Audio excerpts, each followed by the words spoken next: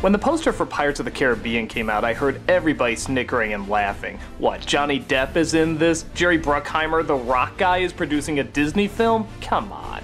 Things didn't get any better when the trailer came out and they saw how ridiculous Johnny Depp looked. Oh my god, he stooped to a new low. Are we supposed to take him seriously? Is he really doing this movie based on a ride? Man, Disney's out of ideas. But little did everybody know that next to Mickey Mouse and the Princess line, Pirates of the Caribbean would be one of the most profitable Disney franchises ever. It was a big hit at the box office, spawned tons of merchandise, and of course, sequel after sequel after sequel. So, how'd this movie that had so much going against it turn out to be one of Disney's biggest hits? Well, a lot of it does center around Depp, playing the infamous Jack Sparrow. He belonged to a group called the Pirates of the Black Pearl, which he used to lead but now is led by Geoffrey Rush. But the pirates got too greedy and stole some gold that apparently had a curse on it. Now, whenever the moonlight shines, they're revealed as dead skeletons, who can't feel anything that happens to them. This proves to be a big drag for them as they can't experience any of the pleasures of life, so they tried to get the curse lifted. And they think the answer lies in a young Keira Knightley, who is kidnapped and has to be saved by Orlando Bloom, who it turns out is the real key to get the curse lifted. Along with Johnny Depp's help, they steal some ships, get in sword fights, all sorts of cannon play, gun play, swinging around, all the yo-ho, a pirate's life for me stuff. When the film came out, people loved it. And the more they watched it on DVD, the more they noticed the little comedic bits here and there, and the more they just got into it.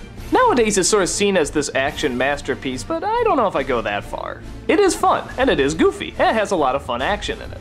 Johnny Depp as Jack Sparrow is comedically over the top and gets a lot of good laughs. Orlando Bloom and Keira Knightley are sort of the straight people to bounce off of, but they do a pretty decent job. Geoffrey Rush, I think, was born to play a pirate. I mean, just look at him. He's yucking up every scene he's in, and he's loving every moment of it, and so are we. What helps the movie become so enjoyable is that it does have such a good sense of humor. And it's not all in-jokes with current speak, it's actually jokes that, well, would fit in that time period.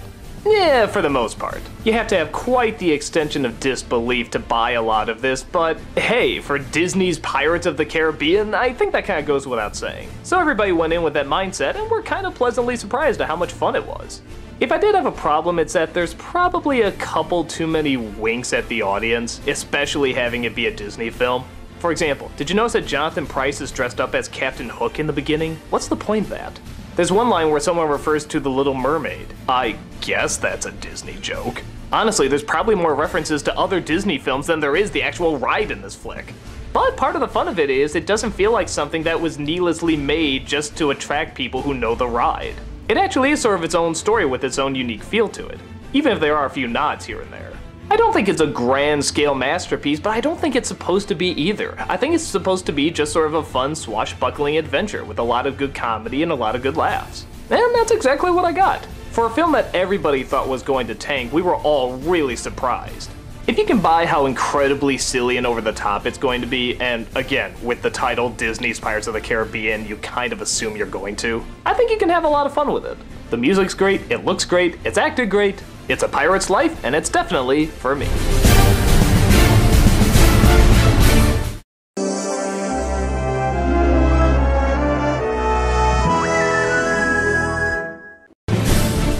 So after the surprise success of the first film and how it seemed to keep getting more and more money, Disney decided to do the Lord of the Rings route and film its two sequels back to back. And then another one pointlessly followed too. The consensus seems to be that the first sequel is great, the second sequel is awful, and the third sequel is... Wait, there's a third one? Did I just see that? Boy, was that forgettable. I think I'm one of the few people that has sort of the same outlook on all of them, which is...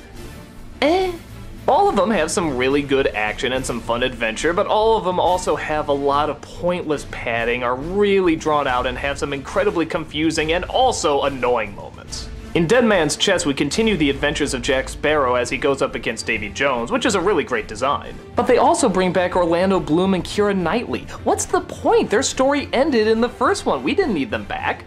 And on top of that, they give them a lot of screen time and a lot of backstory, and nobody cares. They were great at leveling out the more serious and mellow moments in the first one, but that was it. They did their job. They didn't need to be brought back.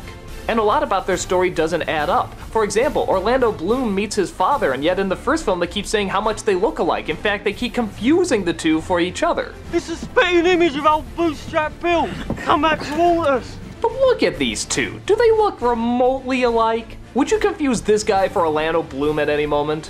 Johnny Depp is still fun as Jack Sparrow, but he's really overused. For example, there's this one scene where they have to save him from all these natives that are trying to eat him. Why? There's no reason for it. It doesn't connect to the story and it goes on for like 20 minutes. Couldn't you cut that? The ending is also based on a cliffhanger where they have to go save Jack Sparrow, which takes up even more time in the next film. Again, it's totally pointless, and even then that doesn't quite match up. At the end of this film, they say they challenge death and go to the ends of the world to try and get him back, but then the next film they say they didn't really want him back, it was just for some sort of big cause. The pirate's song is sung or some crap like that. It's so inconsistent. I feel like they really wanted to rip off Star Wars here, like the stuff with the natives was sort of like the Jabba the Hutt scene that went on too long, and that the little cliffhanger where they had to save one of the main heroes in between movies is like Empire Strikes Back. But hey, even in Star Wars, a lot of people said that Jabba scene went on way too long and was kind of pointless. And there was a lot more character and drama that was riding in the Star Wars films than there is in the Pirates films. But God knows they try to shove this stuff in. Orlando Bloom has a lot of drama dedicated to him. Keira Knightley has a lot of drama dedicated to her. Even that guy that was chasing them in the first one, he's back and he partakes in this really big complicated story. And speaking of which, they are really complicated. There's like a ton of things going on in these films. I couldn't follow it and I didn't care. All I wanted to see was some sword fighting, some good action, and some comedy. Isn't that what we got with the first one? Isn't that what we should expect from something called Pirates of the Caribbean? Well, in Dead Man's Chest, we did get a lot of that. One, it stopped trying to shove so many damn plot points in our faces. The characters still get some funny lines, there's a lot of good slapstick. There's a wonderfully choreographed fight scene involving a watermill wheel. But if this film was already kinda complicated, the third one gets really complicated. Shuffling in at almost 3 hours with so many plot threads, so many characters not needed.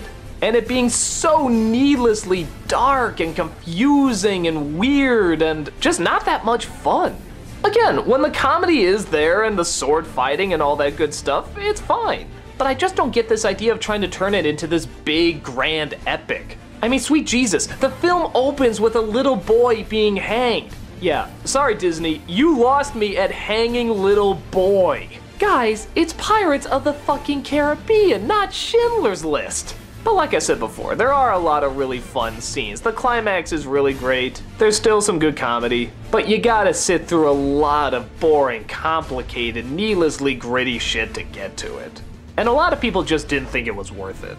Personally, I think it's just a little more annoying than the second one, which didn't knock my socks off all the time either. On Stranger Tides finally got rid of Orlando Bloom and Keira Knightley and decided just to focus on Johnny Depp, so everyone thought it would be better. But again, there's so much focus on this needlessly complicated plot. He's looking for the fountain of youth, that should be easy, right? No, they have to get like a diamond from this glass and put it in there, but you have to get the water dripping from a certain side, and one gives you eternal life, one takes it away from you, and then there's also this kind of love interest that poses as Jack Sparrow. Okay, wait a minute, she poses as Jack Sparrow? Come on, movie, even we can't buy that. This is like the Pirates of the Caribbean we thought we were gonna see with the first film, not thinking at all what it's talking about. I actually think Noah's brother Miles said it best when he just asked, can't Jack Sparrow just go looking for some treasure? That's all we really want to see. And he's right, the story in the first one was very simple, just pirates trying to lift a curse. With the second, third, and fourth, it's so all over the place I forget exactly what the stories are. So it's a real mixed bag. I can't think of any sequel that was good all the way through from beginning to end, but I can't think of one that gave me nothing to enjoy either. All of them did have funny moments, and all of them did have some really cool action from time to time. But when they try to get really heavy and really grand and really serious, man, they don't know how to do it. And they shouldn't have to do it. Don't try to tell Lord of the Rings, just tell us Pirates of the Caribbean. That's what we liked with the first flick.